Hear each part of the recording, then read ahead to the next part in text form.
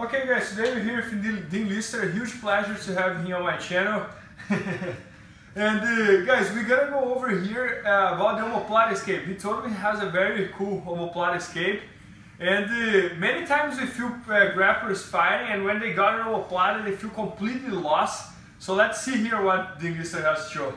Well, thank you for having me, brother.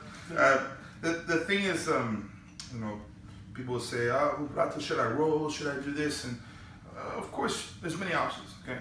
But these things, especially him, but you know, advanced grapplers have seen these things, right? So we'll look at a few things and why I don't suggest them, and I'll show you my preferred way. However, realize different things work different for different people, right? So there's no best way, there's a best way for you, okay? Vamos começar? Right? Of course, I know he has a great Omoplata, right? I'll use my arm here. Now, it's strange, but all I do is I grab by my knee, okay? If I grab my belt, it's gonna go easy, okay? If I grab by my high thigh, if I grab here, it's not good. I grab right here by my knee, okay? And so put a little pressure, right? Now, be careful about doing this with your arm, because he's gonna straighten that submission, okay? Be careful about that. Your elbows in, okay? Now, I can sit on my pressure. I can hold this kind of well. And what's interesting is I can actually pass the leg by. It works on high level people, okay? I'm sure you've seen this escape. Was it? Yeah, I've seen. So he'll know it's coming, but almost no one sees this coming. And I pass their guard. I get 3 points, okay? It's an example of a counter, not a block or an escape. I am escaping, okay? But it's one of those situations where you can practice it and become pretty well at this, okay? So I'm in trouble, actually, okay? I hope. I sit back, okay? Even with one arm, because I'm close to the ground, I can hold longer. Bota pressão. Even with pressure, even though he's strong, okay? By the way, notice how I'm not letting him turn me this way. It's really bad. I'm facing him, okay? I wait for him to get a little greedy, and when he, as soon as his legs pull back, that's when I go, okay? Because he's gonna push and pull, push, pull, and it's a moment I see, okay? He can't have complete tension the whole time. He has to push. When his legs come back, I pass. You have to be careful not to be in a triangle, right? And he knows this. Watch.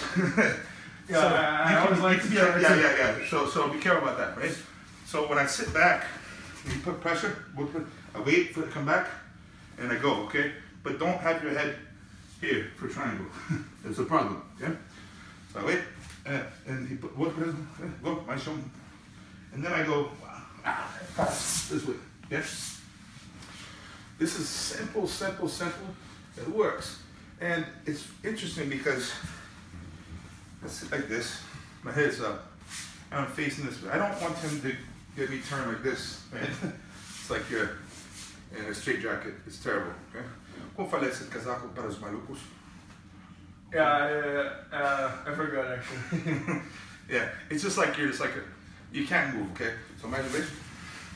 Here, hold. I sit back like this, okay? Now, also, he's not gonna tap this, but most people do, okay? Listen, don't do that. It's almost suicide. By the way, you can break your collarbone. It's a serious submission, okay? And I wait for someone to reach for that, okay? But I can also grab his toes, put my hand, and I pull. Oh, sorry. No. Oh no, it was a nice, it's a healthy pop. It was okay. But you'd be surprised how many people they'll be freaked out, and then I pass, okay? So a lot of people, I can make them tap with the full lock. I go, with my neck, right? And they tap from there. Yeah, and guys, I can see that when, for example, when he places his hand underneath his leg, there is nothing to do here against his arm. So especially for no gi. If it had the gi, for example, we would try to go to his own lapel, but no gi, I can't see anything here. Then he can attack my foot as he showed, and it's cool to see that he waits for me to try to push. Then when I release, that's the time that he comes. My head is up. So this is, you would teach a white belt, a black belt should know this. A white belt, please understand. My head is not down. When I go, my head is up with pressure to this, right? Because, of course, it's normal to think like, okay, I want to get my head here, right? But now watch. Yeah. I'm screwed, okay? So In the full guard, imagine this. I pass, my head is up, up. Hold that, okay? It's the same type of thing. You want your head up with posture, and your chest, your weight will create pressure, okay? But if you have your head down, it's not gonna work. This is an example I call a power move. It doesn't mean it's not technical, but it means you have to be strong enough to do it, okay? So if you're not particularly strong, get stronger, right? More jiu-jitsu, you know, lift some weights. Just jiu-jitsu itself will make you strong. Strong in the weights, actually, okay? But he has me here, and I just sit, and my elbows in, okay? And I'm as close to him as possible. The more I face away, the worse he's gonna get my arm. I'm in many submissions, many trouble. Please don't do this. It's funny, especially like MMA fighters.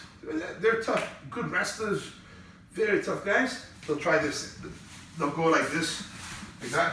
Yeah. Oh man, I wait for that. I'm like, I hope they do that. Okay, don't do that, man. Okay. Next one. Down here.